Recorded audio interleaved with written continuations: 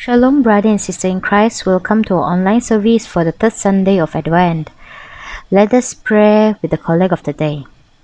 O Lord Jesus Christ, who at your first coming sent your messenger to prepare your way before you, grant that the ministers and stewards of your mysteries may likewise so prepare and make ready your way by turning the hearts of the disobedient to the wisdom of the just, that at your second coming to judge the world we may be found an acceptable people in your sight, for you are alive and reigns with the Father in the unity of the Holy Spirit, one God, now and forever.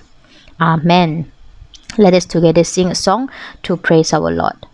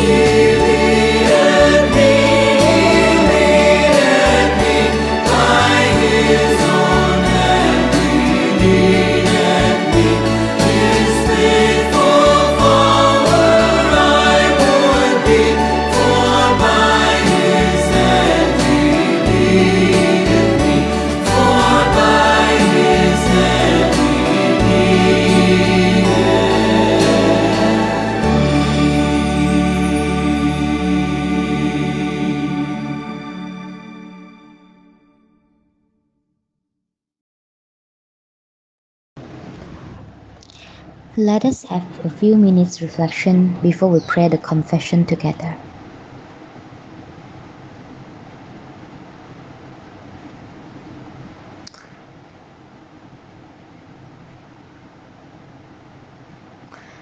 Almighty God, our Heavenly Father, we have sinned against you and against our fellow men, in thought and word and deed, in the evil we have done and in the good we have not done. Through ignorance, through weakness, through our own deliberate fault. We are truly sorry and repent of all our sins. For the sake of your Son, Jesus Christ, who died for us, forgive us all that is past, and grant that we may serve you in newness of life, to the glory of your name. Amen.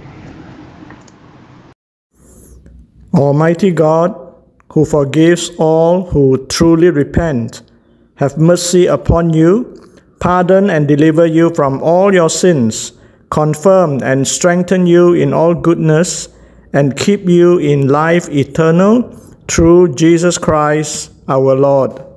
Amen. The Bible reading for today is taken from the New Testament, Luke chapter 3, verses 7 to 18. Luke chapter 3, verses 7 to 18. Verse 7. Then he said to the multitudes that came out to be baptized by him, "Brood of vipers, who warned you to flee from the wrath to come? Therefore bear fruits worthy of repentance, and do not begin to say to yourself, 'We have Abraham as our father.' For I say to you that God is able to raise up children to Abraham from these stones. And even now the axe is laid to the root of the trees.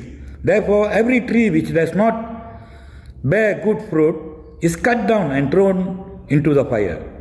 So the people asked him, saying, "What shall we do then?" He answered and said to them, He who has 2 tunics, let him give to him who has none, and he who has food, let him do likewise." The tax collectors also came to be baptized, and said to him, "Teacher, what shall we do?" And he said to them, "Collect no more than what is appointed for you." Likewise the soldiers asked him, saying, "And what shall we do?" So he said to them, "Do not intimidate anyone or accuse falsely, and be content with your wages." Now as the people were in expectations, and all reasoned in their hearts about John, whether he was the Christ or not, John answered, saying to all, "I indeed baptize you with water, but one mightier than I is coming, whose sandal strap I am not worthy to loose. He will baptize you with the Holy Spirit and fire. The winnowing fan is in his hand, and he will thoroughly clean out his threshing floor, and gather the wheat into his barn, but the chaff he will burn with unquenchable fire."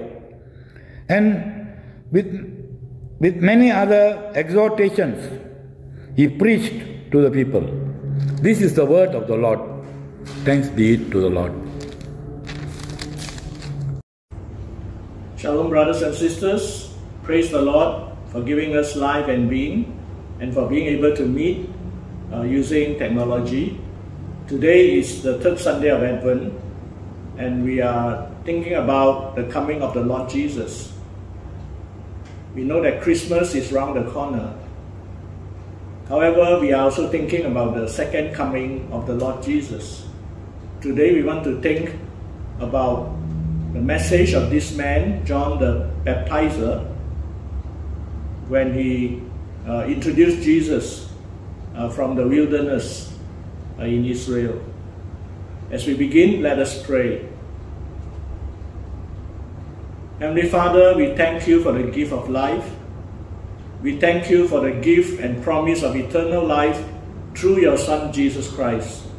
And today, as we meditate and think about your servant, John the Baptizer, as he comes before the Lord Jesus' public ministry about 2,000 years ago, may you speak to us, because you are the same God. As you were, you are, and you are to come. We commend this time to you in Jesus' gracious name. Amen. So the text for today, or the title I'd like to give to today's sharing, is John the Baptizer and Christ's Second Coming. The text is Luke chapter 3 verses 7 to 18. That was read to us, so we won't read that again. We may come back and refer to it when we need to. So to start off, this is the question: is John the Baptizer relevant today? In other words, what John the Baptizer did as he introduced the Lord Jesus Christ in the wilderness near Jordan, and also by the baptizing of the Lord Jesus Christ in the river Jordan, John the Baptizer introduced Jesus. And so as we think about Christmas, you know, the coming of Christ as a baby, and also think about Jesus, that he's going to come as the King. So is John the Baptizer and his message relevant today? So let's take a look at it. First of all, from verses 7 to 9, I think we have heard many times, if you remember John the Baptizer, I like to call him the Baptizer rather than Baptist, because Baptists associate this John with a denomination, and I don't think we shouldn't, you know, make the association, because John the Baptizer wasn't associated with any denomination. Yeah, not that I have anything against any denomination. But when we think about John the Baptizer, do remember he preached a baptism of repentance. That means those who are to be baptized by him to receive forgiveness of sins, they must repent. So the question is this message of John the Baptizer relevant to us today, who are waiting for the Lord Jesus Christ's second coming? What do you think? And as we look at verses 7 to 9, it tells us this, that judgment is ready. Yeah, judgment is ready. He said, you know, he really called out, yeah, those who come to him. He called them brood of vipers. You know, he was not afraid to offend the people because he was speaking the truth. Very often, those who speak soft words to us, who manja us, in reality spoil our life because they never point out, you know, the fault. Now, I'm not saying that we should go and shout at everybody. No, the Bible says speaking the truth in love. But sometimes, as in the case of John the Baptizer here, when those people come representing God's righteousness and judgment, he really scolded them. And then he said, you know, God is, he said, verse 9, he said, the axe, even now the axe is laid to the root of the trees. You know, why to the root of the trees? Those trees that do not bear good fruit, it will be chopped down. In other words, John the Baptizer is saying that judgment is ready. God is ready to judge. Does this apply to us today? And then he warned the people, telling them that, hey, you guys, I know that you are descendants of Abraham, Isaac, and Jacob. You know, you are the Jews. But don't depend on that. Don't depend on that. That you have Abraham as your forefather and that God will not judge you. Now, if we are aware or we know the Old Testament, we realize that it is true. In fact, God has judged the nation of Israel very much. In spite of the fact they were descendants of Abraham, whom God called his friend, you know, Abraham, yeah. And so John the Baptizer here reminds those Jews that come to him for baptism, as they, you know, they need to repent, yeah, to turn from their sin. He said, you know, don't think about how your ancestors can bless you, you know, because you belong to this Abraham, then God is not going to judge you. John is really telling the people, hey, you are responsible for your sin. That is what John is saying. Yeah. So what about today? Do you think God will look at our ancestors and say, okay, because you are whose children, then I will not judge you? In fact, if we claim to be from Christian families, all the more we should be careful, because we bear the name of Christ, we bear the name of God. You know, and it's something we need to be really careful. Yeah? So repentance in life really is still relevant today. Yeah? Repent and believe the gospel, Jesus said. Yeah, so Jesus did not nullify or delete John's message when he came later, but Jesus said, repent, for the kingdom of God is at hand. Yeah. So Jesus brought not only the message of repentance, but also God's kingdom, another level. But at this point, when John was preaching, he was giving the message, repentance in life, it is relevant for us today. Alright, so the next thing we want to look at, which is, I really like this part, is examples of repentance. Yeah, what is repentance? Often we think that the Bible, has all these words, but actually the Bible is very practical. Yeah, it notes for us when those people, in fact 3 categories of people, came to John the Baptizer, he very clearly told them what it means to repent. Now I put it in other words, and see if you recognize them. The first one is to love neighbors practically. Yeah, this is for everybody. This is the general crowd. Yeah, the general crowd who came to him, and basically he said, if you have you have 2 pieces of clothing, give one to the person who doesn't have. Yeah, if you have more than enough to eat, give to your neighbor who has nothing to eat.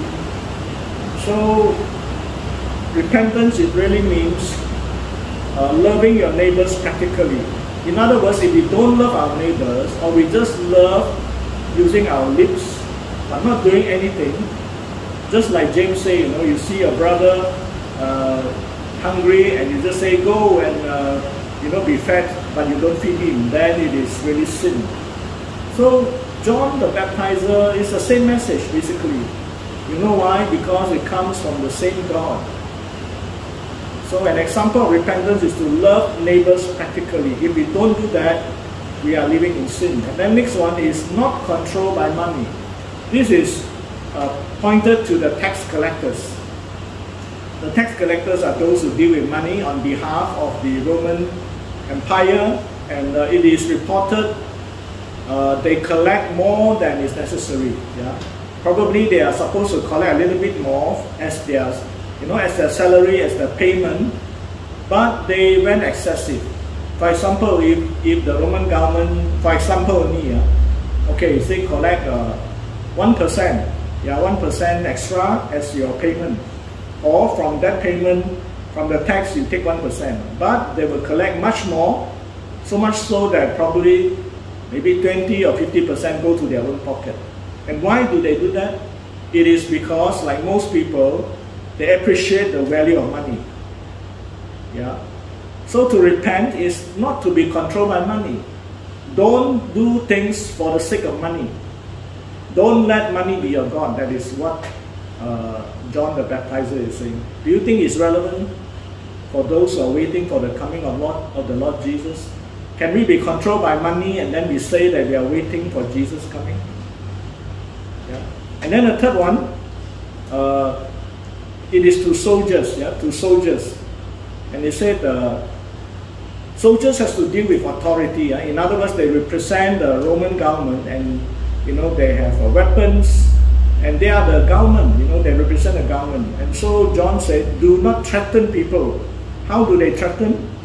Yeah, of course, probably, with the weapon or with the authority. And they can frame up people. They can frame people for things they didn't do. Because if they report, the authorities, Roman authorities will believe their own people, that kind of thing. So basically, repentance means no abuse of authority. And probably we will think that, okay, I'm not in the government, and so on. Some may be, but authority is not just with government. Authority can be in the family. It is your influence. Yeah, of course, parental authority can be abused, and so many other things. And it can be indirectly. It can be the other way around. It is like, for example, parents manja. They so love a child. And then the child knew that he can sway the parents to do what he or she wants.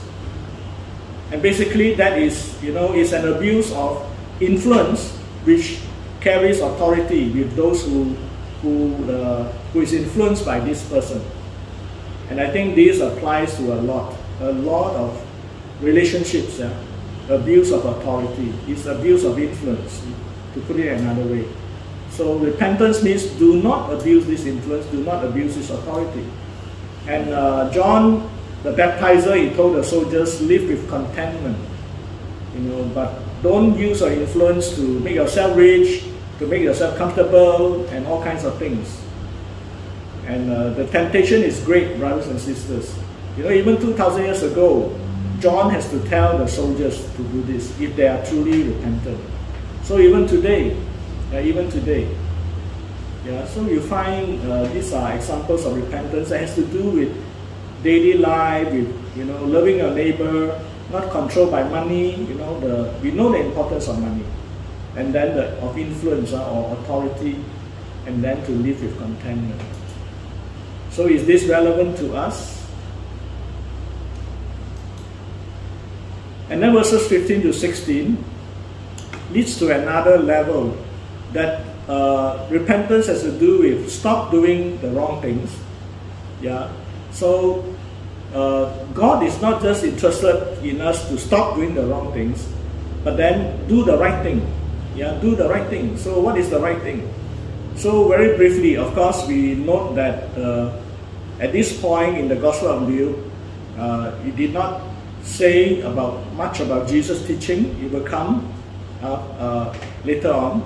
But at this point, John the Baptizer highlighted this. It is, let us look at it. The first one is knowing Jesus. Knowing Jesus. Why knowing Jesus? Because if you look at John the Baptizer, he knows who he is. He knows that he is not the star, so to say. He's not the star of the show. He's not the person that people should pay attention to. It is Jesus.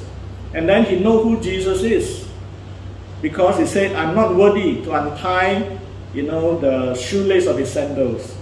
To untie somebody's shoelace or shoelaces is really the work of a servant. Of course, for little children, parents will do that for them. But what John the Baptizer meant here is that, Jesus is of such so honorable that he, even to touch the lowest, the shoelace, is not worthy. So John knows Jesus, who Jesus really was. And of course, we want to know who Jesus is. You can look at the book of Revelation and realize that although Jesus suffered and died while he was on earth, he rose on the dead, and he was given a throne. And the days are coming. In fact, waiting for Jesus coming is really to look forward to Jesus reigning as a king. So right here, John the Baptizer really tells us knowing Jesus by his proclamation of his own unworthiness. And then he said, I baptize you with water, but he will baptize you with the Spirit and with fire. In other words, those who repent, those who believe and follow Jesus will be filled with the Spirit. That is Jesus' way. That is Jesus' way. In other words, those who believe in Jesus will be filled with the Spirit of God. Not too long ago, we did a series about the Holy Spirit in the Old Testament and the New Testament. And we note that in the Old Testament, only the prophet, the priest, and the king are anointed. The anointing oil, which symbolizes the presence of the Holy Spirit in the priest, in his priestly work, in the prophet, in his prophetic work, and also for the king as he leads the people of Israel. But then, John the Baptizer says you will be filled with the Spirit. That means these people who follow Jesus Christ have the great privilege and honor to be filled with the Holy Spirit, to live life as under or influence or be full of the Spirit of God. And this is something marvelous, brothers and sisters. Do not just think of the Christian life as, oh, you follow these rules, you go to church, like so mundane. No, it is being filled with the Spirit of God. It is being a child of God living in this earth. It is showing God's character. It's doing deeds that God would do, that Jesus himself would do when Jesus is on earth. So is this relevant for us today as we wait for the Lord Jesus? And then baptized with what you call the Spirit and fire. Fire, generally speaking, can be said to be a cleansing agent. For example, if you want pure gold, the purer the gold, the longer the gold metal from the ground needs to be burned, be cleansed by the fire. Yeah. So by fire, it also meant cleansing. In other words, to follow Jesus' way, it is meant to do away with the evil and allow God to purify our lives. That is Jesus' way. It is not following the world in the way of comfort, looking for blessings as what the world would call blessing. Yeah, money, enjoyment, all this as blessing. Yeah, but it is a cleansing by fire. It is living the way that Jesus wants us to live. Yeah, when the devil tempted Jesus with the riches of the world and all this, Jesus did not fall for it. Yeah. So all these temptations for the Christian, for the follower of Jesus Christ, the Spirit within will cleanse us. Sometimes, overcoming these temptations. Yeah, in all areas of life. So Jesus' way is a cleansing as by fire. Let us continue. And then verse 17. When Jesus comes, this is what John said when he was introducing Jesus' ministry in verse 17. Luke 3:17. His winnowing fork is in his hand to clear his threshing floor and to gather the wheat into his barn, but the chaff he will burn with unquenchable fire. Now this speaks of judgment. This speaks of judgment.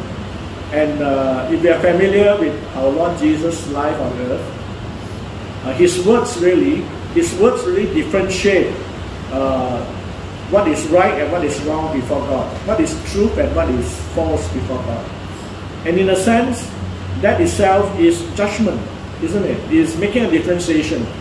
For example, the Pharisees were highly regarded by the people, but Jesus knew what was in their heart, and he really scolded them. He scolded them the most. Yeah, he judged them actually. Yeah. So you find what John the Baptizer speak about Jesus coming.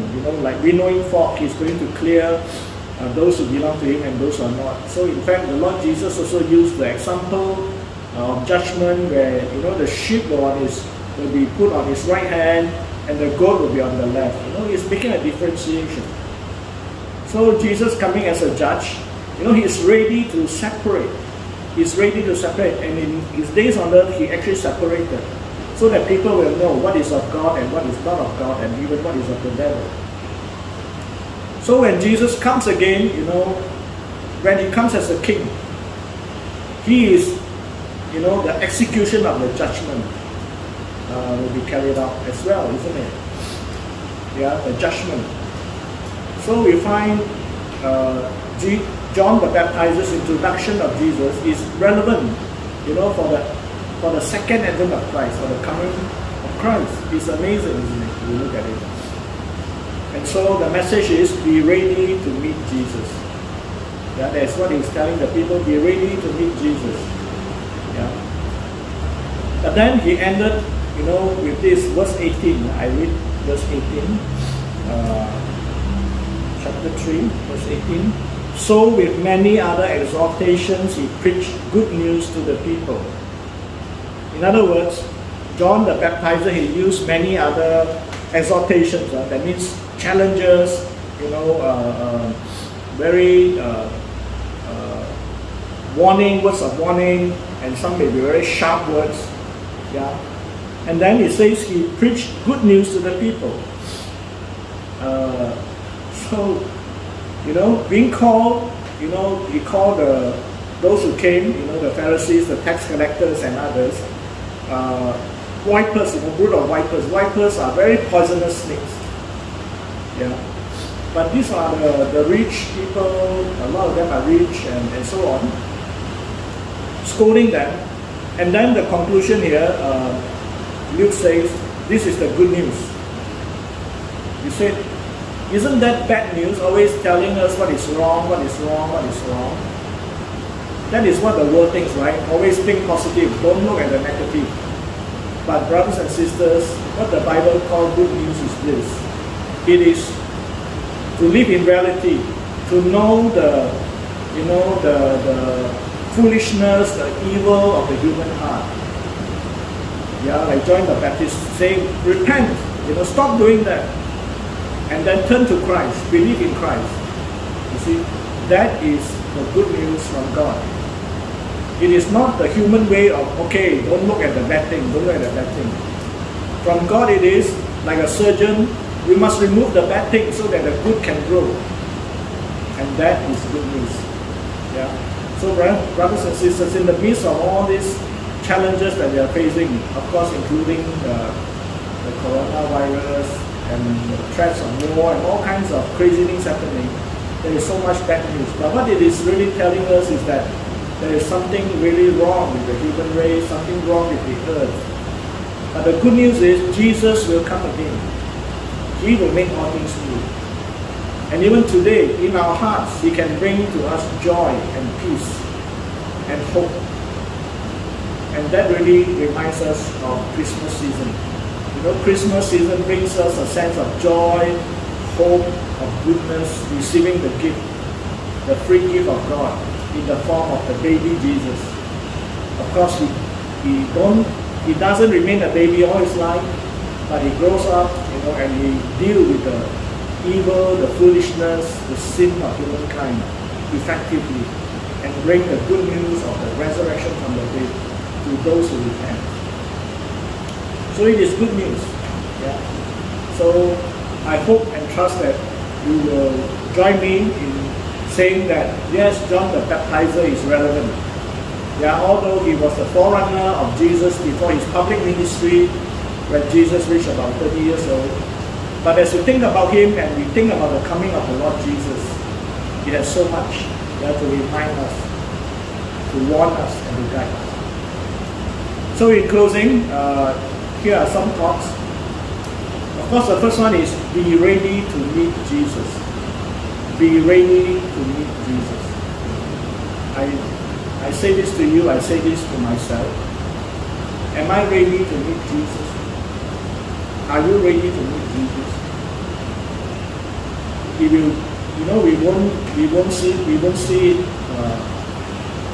advertised in the TV or what. Are you ready to meet Jesus? No. But the Bible, and through John the Baptizer this morning, from the text in Luke chapter 3, verses 7 to 18, yeah, we are reminded, be ready to meet Jesus.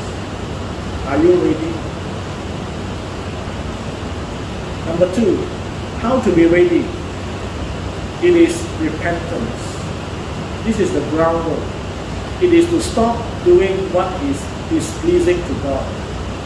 We cannot say that we are ready for Jesus when we continue to do what makes Jesus sad. We should make Jesus happy when He comes, He will smile at you.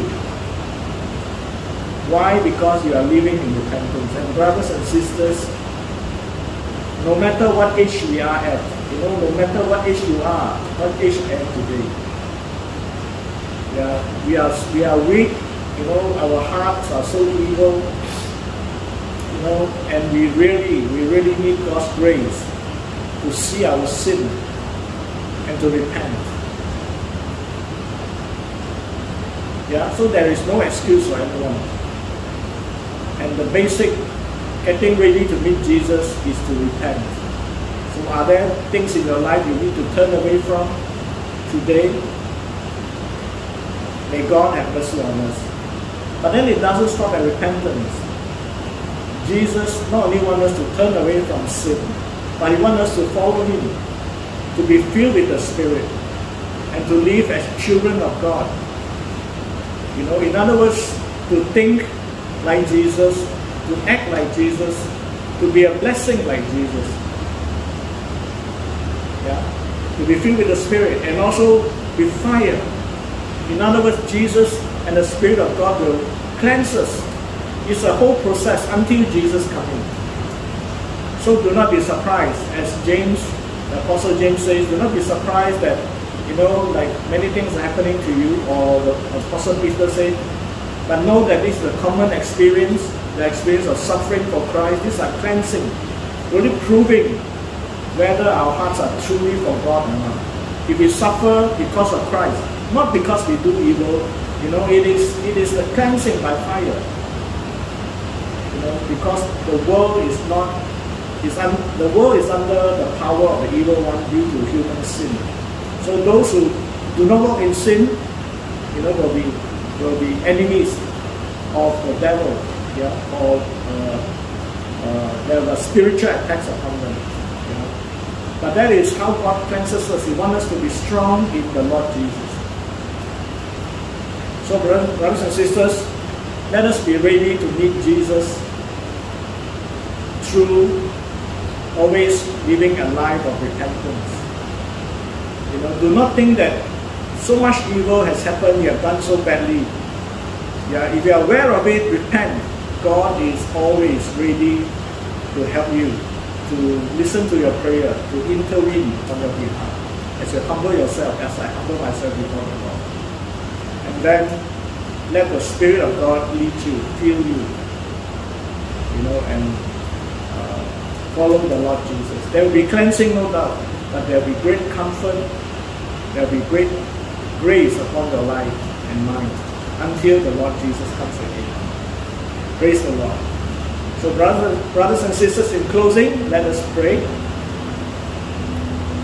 Almighty God, our Heavenly Father, we thank you for the gift of your word. Father, we thank you, Lord, for the Bible. We thank you for all the characters there. Father, we really thank you and appreciate, Lord, this treasure you have given to us. And this morning, we are so privileged to read the record of your servant, Dr. Liu, as he wrote about John the Baptizer. We find that his message is relevant for us even today, as he tells us to live in practical repentance, in loving our neighbors, in rejecting money as the controller in our lives, and in not abusing our influence for our selfishness. Father, we thank you, Lord. Thank you. May your word continue to cleanse us, speak to us. And especially as we think about the coming of our Lord Jesus, as we think about the comfort the Christmas atmosphere bring to us, we also remember that the Lord Jesus will come again. So help us, Father, to prepare for the coming of Lord Jesus through repentance, through seeking to be filled with your Holy Spirit every day, and to overcome challenges, allowing you to cleanse our lives, to be purer, and to be closer to you, to walk with you, Father, to bring you glory, to be a blessing to others, and also to warn others, to bring others into your kingdom as well.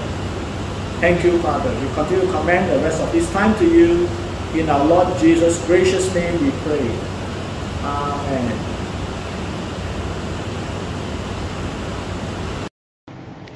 Let us affirm our faith by reciting the Apostle Creed. I believe in God, the Father Almighty, creator of heaven and earth. I believe in Jesus Christ, his only Son, our Lord, who was conceived by the Holy Spirit, born of the Virgin Mary, suffered under Pontius Pilate, was crucified, died, and was buried. He descended to the dead. On the third day he rose again. He ascended into heaven. He is seated at the right hand of the Father, and he will come to judge the living and the dead. I believe in the Holy Spirit, the Holy Catholic Church, the communion of saints, the forgiveness of sins, the resurrection of the body, and the life everlasting. Amen. Let us pray. Our Heavenly Father, we have come to you with our thanks for all the lovely things you have given us. Your love sees us through our daily lives. You give us food, good health, happiness and friendship with all those around us. Lord, we thank you for our bishop and all the pastors that serve the church. We pray you give them good health and protection in their journeys. Lord, we want to pray for the young Di Pertua Nagong and the government. We hope that the bad situation in the country will change and peace will be always around. Will change and peace will be with every family that call on your name. We ask for your continued blessings on all students, both in schools and colleges. We pray that we will be able to go back to all our activities of the church. Lord, bless the members of St. Paul's Slim River, members of the Agape community in Tanjung Malim, and those who live in Rasa. May we be able to work together during the Christmas season when we welcome joyously into our homes. We pray for good health for Pastor Charles and for the deaconess and all the elders of the church. May your love and joy be always with them. We want to remember the sick and the suffering, to Lord, touch them and heal them. We humbly ask all this in the name of our Lord Jesus Christ. Amen.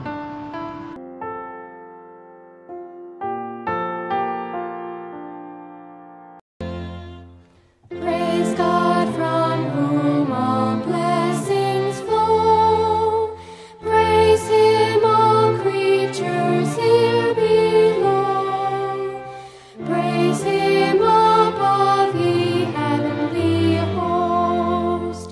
Praise Father, Son, and Holy Ghost.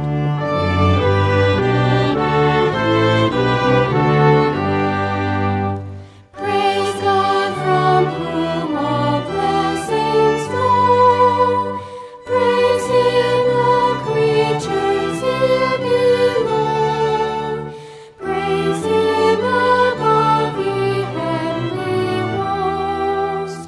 Praise Father, Son, and Holy Ghost. Amen.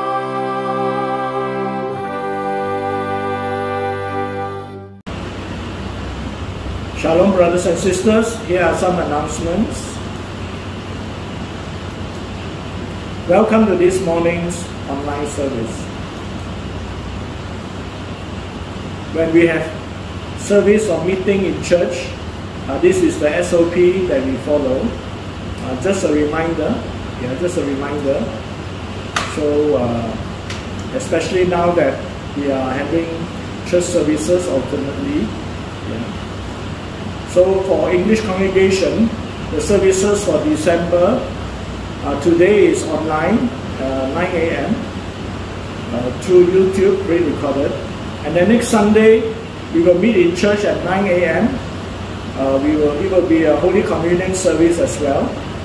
And then on the 25th, Christmas Day itself, Saturday, we will have the English congregation Holy Communion Christmas service at 9 a.m. So note that on Sunday 26th, there won't be any service for the English congregation. So when we look at this, we will understand for Christmas services for all the congregations here. So on the 24th, Christmas Eve at 10 a.m., there will be the Tamil service, Holy Communion. All services for Christmas are Holy Communion. There will be the Tamil service, and then at 8 p.m. In Agape, there will be the BM Christmas service. And then on 25th, Christmas morning itself, as mentioned earlier, at 9 a.m., we will have our English Holy Communion Christmas service. And then 8 p.m. at night, we will have the Chinese service, Christmas service in Lhasa. And then on Sunday, 26th, at 10 a.m., we will have the Chinese service. Yeah, Chinese service. Do note that on 24th, Friday, at 1 p.m. we will also have in Song Kai, in the Song Kai outreach, there will be a Chinese and children Christmas party. Yeah. So just to remind, let you know, do pray, that the Lord will bless the people in Song Kai. And Agape, already we have started on-site service along with online meetings for teaching or cell groups or fellowship. Praise the Lord. So for Agape, last Saturday, they already started the church service. So they will have church service every Saturday. So do pray for Deaconess Dorina as she travels to and fro. Yeah. So brothers and sisters, remember to care for others. Remember today's message, practical, loving our neighbors. Yeah. So do be aware of any needy ones, and you think that you need the church help or they need help that you cannot give, then do inform me or any PCC member, and then on behalf of the church, we will do something. Yeah, the church will help. Where whatever may be needed, we'll do what we can. Yeah, whether it is financial or prayer or visitation or things like that. Yeah. So do remember to stay safe and healthy all the time, because the virus is still there, and we pray and hope that it will go away soon. Yeah. But in the meantime, let us continue to be careful.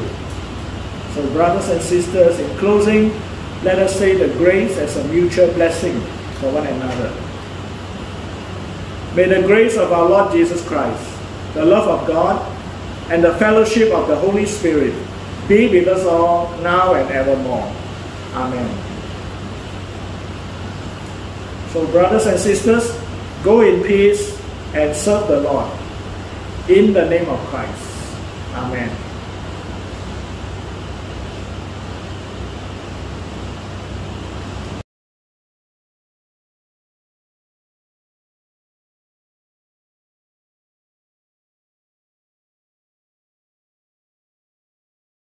O come, Emmanuel, and ransom captive Israel, that mourns in lonely exile near, until the Son of God appear. Rejoice, rejoice, Emmanuel shall come to you, O Israel. O come, O Christ our Friend, Christ light of all things light and God. To us the vast of knowledge show, and teach us in her ways to go. Rejoice, rejoice, rejoice, rejoice, Emmanuel shall come to Israel.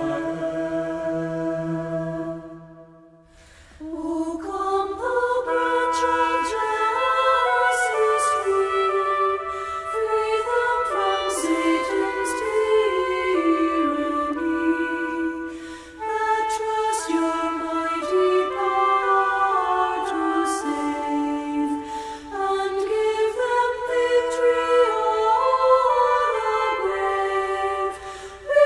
Rejoice, rejoice, Emmanuel shall come to you, O Israel. O come, O King of David, come and open wide and behold. Make safe the way